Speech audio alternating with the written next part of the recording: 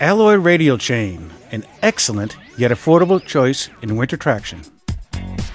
Installation. Park vehicle on firm level ground away from traffic. Unroll the set and lay each half pair on the ground next to the tire it is intended to cover.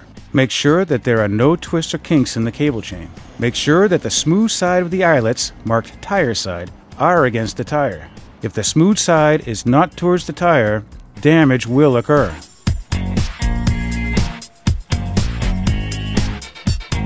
Drape the chain over the top of the tire so both ends can touch the ground and the long metal latch is on the outside of the tire toward you.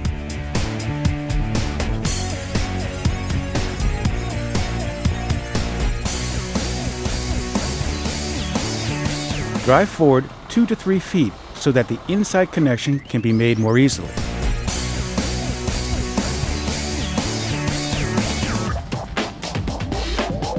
Connect the speed hook on the inside of the tire.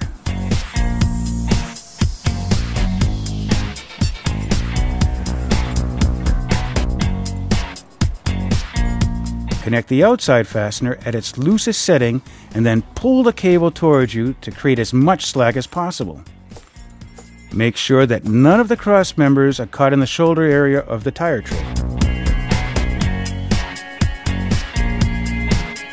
Fasten the outside connector by passing the long lever through one of the chain links, folding it back on the opposite direction and securing the keeper link on the end of the lever. If care is taken to make this connection as tight as possible, it may not be necessary to retighten after driving. The bungee cord can be used to secure excess links.